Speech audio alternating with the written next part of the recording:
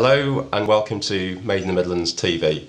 My name is Jason Pitt. Today I'm joined with Chris Greeno, Director of Salop Powder Coating and Salop Design and Engineering. Good day, Chris. Hello, you okay? Yeah, very good, thanks. So we're going to start off by talking a little bit about your involvement in Made in the Midlands, because I know you're also a gold member, but you're also our president of the council.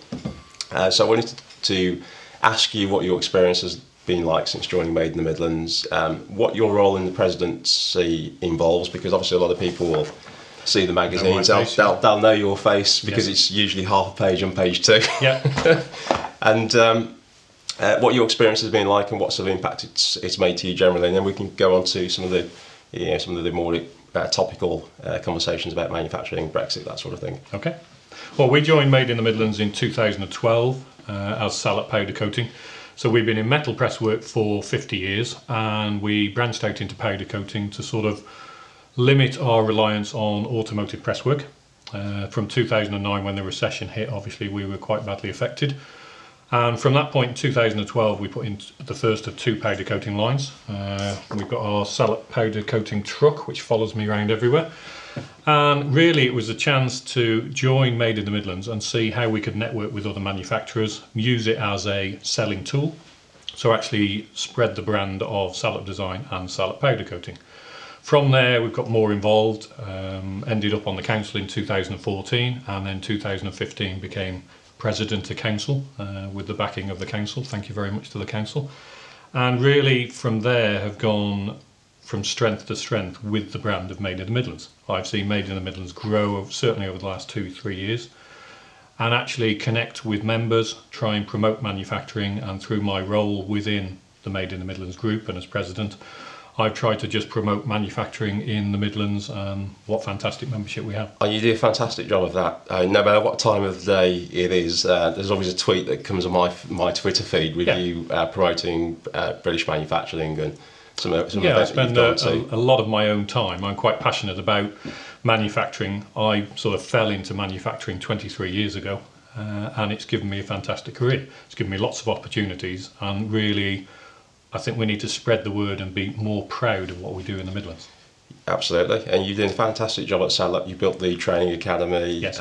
You've got the new equipment that you would explain it better than me, but it recycles the powder coating spray, doesn't it? And yeah, so we've got 2 state-of-the-art lines. The new one, the Nordson line that we got installed, went in 2015. It's state-of-the-art. It's the best in Europe.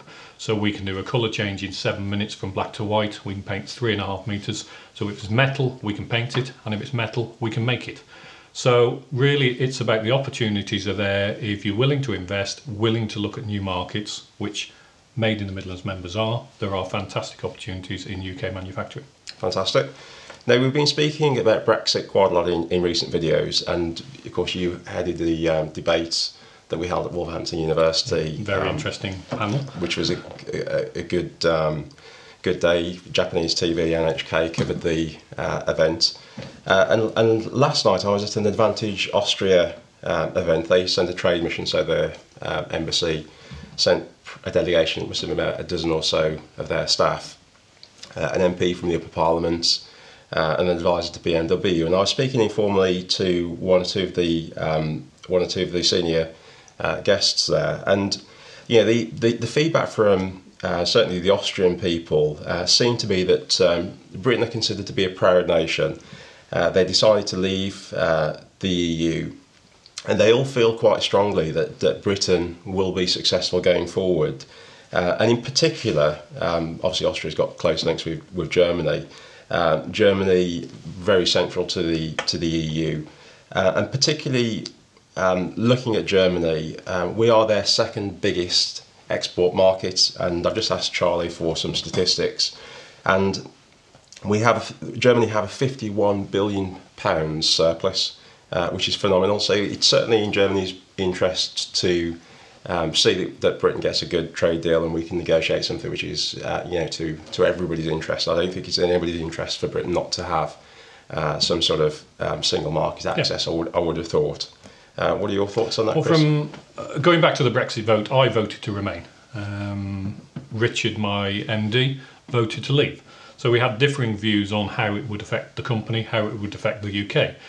I think what we've clearly seen now since the vote is that Europe isn't going to turn its back on us.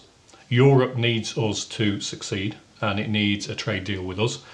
And I think you'll find that the rest of Europe, certainly the smaller countries, Austria and other countries, are actually looking to the UK as a sort of role model now. How we handle the coming months will dictate how Europe is shaped. Now, I think Theresa May has put some stakes in the ground, but what amazes me really is that most of our government now were on the Remain campaign. So is it in their best interest to push it through quickly? I think from a manufacturing point of view, we need a bit of stability. We'd like to see exactly how it's going to shape out, and the sooner the better, really. Yeah, absolutely. Moving on to the future of UK manufacturing going forward. Yeah. So obviously we've had Brexit, we've had that big shock to the system. Obviously we had the 2009 recession. What do you think the future holds for British manufacturing? I think if you look at the OEMs and the first tiers, I think they've had government backing, they've had support through funding and lots of other legislation which has made it easier for them to progress. I think the real key now is looking at SMEs, tier 2, tier 3 and beyond. That is where the growth for the supply chain can come. So I think we need a clear path to government now for SMEs, and I think Made in the Midlands can be part of that contact and actually help us get contact with government. How can we get funding, whether it be through government direct, through central government or the LEPs? How are they actually going to unlock this capacity which is in the supply chain? Yeah, I agree. And you've been taking the initiative in your training academy. So you're talking about investment for UK manufacturing. One of the biggest barriers, I think, to the success of manufacturing would be the next generation of people coming through. So what would you advise government on the apprenticeships, and what can companies do? Well, what they need to do, I mean, as Salop Design, what we did last year, we teamed up with Income Training and we've actually opened a bespoke centre. So we renovated the building, they're running it. We invested £300,000 and we now have 30 apprentices in that centre. And that's for all Shropshire business. So we're running it as a separate training centre. And what government need to do is actually access, they've given us the sort of power through the apprenticeship levy, but what they've got to do is engage with manufacturers, engage with schools, engage with colleges and actually promote manufacturing to the next generation, which is what we're doing at Salop. We go into local schools, we have school visits to our site, and really it's key about showing the opportunities that are there. Obviously I've had 23 years in manufacturing, and what we need to show now is there are careers. I think there's too many people who look at manufacturing as ups and downs, peaks and troughs, and it won't offer a long-term commitment to them, but it will. And through the apprenticeship route, I think we'll find now is an apprenticeship route is actually the start of a degree course, or it can be. But you end up knowing a company, you end up with a degree, and you end up with no student loan. So for me, that would be a no-brainer. And with your training academy, what's the uptake? Are you getting a lot of people apply to be part of this? We are. We've now got lots of businesses signed up. The problem is we're now having to go into the schools and interact with the youngsters, the parents and the teachers, because I think apprenticeships have been given a bad name. I think the government are taking a bold step by introducing the apprenticeship levy, but I think we need more interaction with government now to actually say we need to shape the apprentices. We need to shape how the training providers are going to work, and that's why we teamed up with Income. We respect Income, we know what they do, they offer value apprentices, and we can now take that message into local business and schools. And I think the one thing I would take away from that is you have built a training academy, and I've seen it. It's a well kitted out building. It was space that you wasn't previously doing anything with, and you've got a workshop, you've got the CAD/CAM software and desks at the top, and you've done all that on £300,000, and I think there's a real strong message to government, which is you can do these projects without having unachievable budgets, and really putting the power in the hands of you guys is far more effective than having a bureaucracy perhaps running these things. Or the colleges, or what you need is manufacturers, and now through the apprenticeship levy we have actually got the power because we've got the spending power for our training. What we were keen to do at Salop is actually have that spending in the right way, so we're getting value. We know the skills we're short of, we know what we need from the training centre, and we can actually, through our connections with the local community, tie up with other businesses. Everyone I speak to says skills are the biggest thing stopping their business, so we've taken the bold step and we're doing something about it in Shropshire. Fantastic. Well done. Yeah. Thank you very much. Thanks very much for joining us, Chris. Okay.